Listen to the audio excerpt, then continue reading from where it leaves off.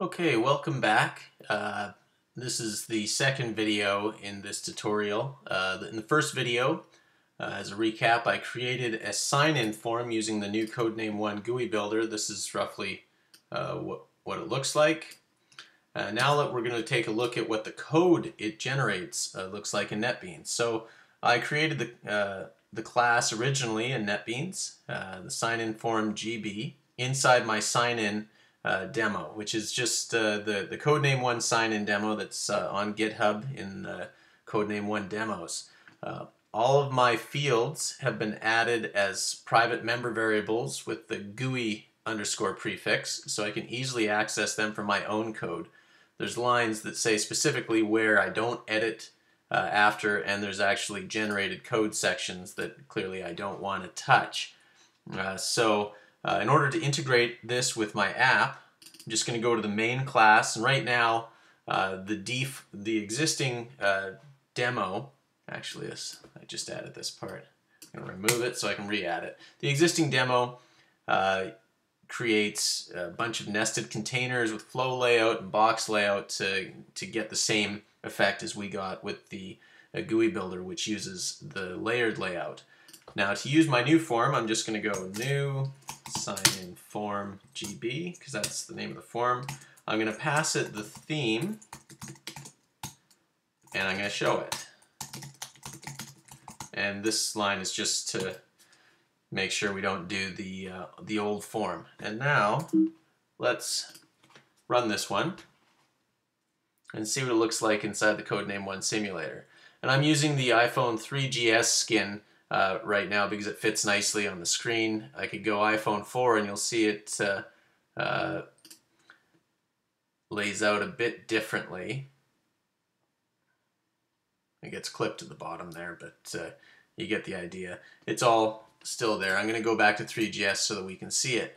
Now, one thing I alluded to in the previous video was the problem of what happens if we rotate it.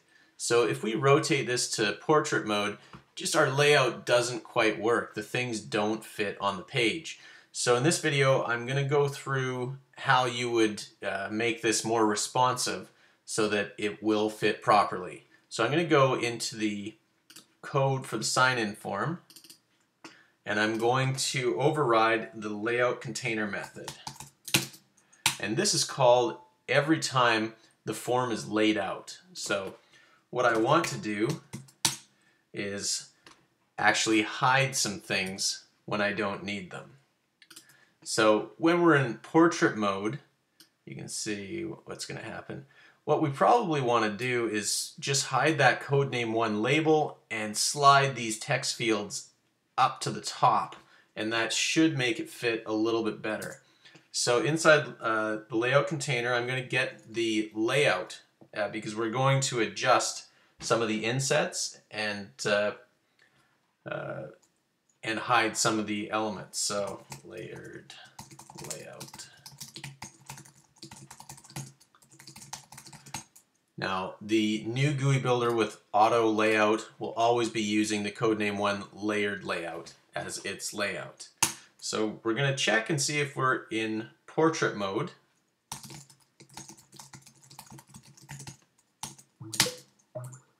Oh, you have to.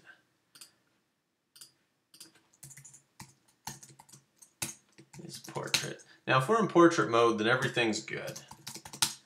If not, then we'll have to change some things. So the first thing we're going to change is we're going to hide the logo. Now, the one problematic thing is that the top text field is linked. The top inset is linked to that logo. So if the logo is hidden, the top inset is still going to actually be in the same place. So you can actually see what's going to happen here. Let's just show what this will do. Okay, so now our logo is hidden, but everything's still in the same place. So let's work on that. So the top text field, instead of linking it to the logo, we're going to link it in this case to the top of the form. So GUI, and it's the username. And actually, we're going to be changing the reference component. So we're going to be calling the method on layered layout. Set reference component top. And we're setting it on the username field. And we're setting it to null because we don't want it to be linked to anything right now. And the reference position, we're just going to set to 0 because it's being linked to the same side of the top as the inset itself. Okay. And we need to make sure, because we're doing this in layered layout container, it could be flipped in real time, so we need to actually be able to switch it back if we need to. So we're going to do the opposite if it's in portrait mode. GUI logo set visible. We're going to make the logo visible, and we're going to set the reference component of the username to be the logo.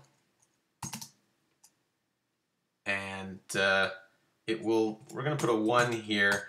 I'll talk about what that means. Well, actually, what it means is that because we're placing it below it, the top of the username field is linked to the bottom of the logo. Had it been linked to the top of the logo, then we would set that to 0. The bottom of the logo, because it's the opposite side, we set to 1. And this number is a scale anywhere from 0 to 1, or even negatives or positives. But 0 links to the same side, 1 links to the opposite side. And that should get us the result we want. So let's test it out now.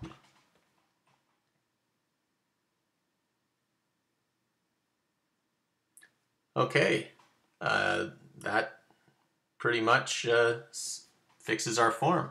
So that was pretty simple to do, just changing the insets live. Now if we rotate, should handle it. Yeah, so we've got our Codename 1 logo back.